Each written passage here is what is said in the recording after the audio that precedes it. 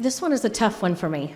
I know the value of reading. I work for public schools. My husband has now taught in elementary for 27 years.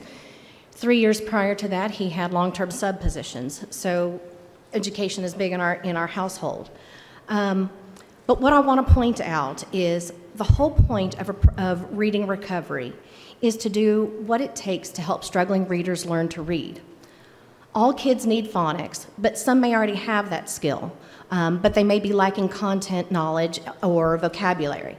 So the use of a running record and the meaning, structure, visual, that's the MSV, informs the reading recovery as they analyze student behaviors while reading. If a student is neglecting visual information, that is the focus of the lesson the following day. So reading begins and ends when you stop looking.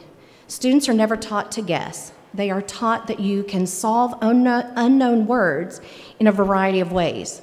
The first way is to decode, using knowledge of the written system. The second way is analogy, using parts of other known words. The third was prediction, not guessing. In this way, readers use initial letters plus context clues in the sentence, and that's exactly how it's written into Kentucky academic standards. Once a word is predicted, then its pronunciation is matched to the spelling on the page to verify that the sounds fit in the letters they see. We always take the student back to the visual clues in a word. Orthographic mapping has long been addressed in the writing portion of the lesson, where students study the relationship of letters, sounds, and words. The knowledge of the writing system is strengthened during this time and then transferred back into text.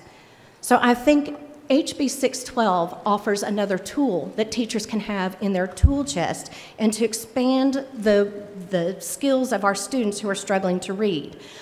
It would allow teachers who are the experts in the class, if we have more than one, if we don't limit reading recovery in that process, then it allows teachers in our classrooms to tailor their instruction to the students as they need.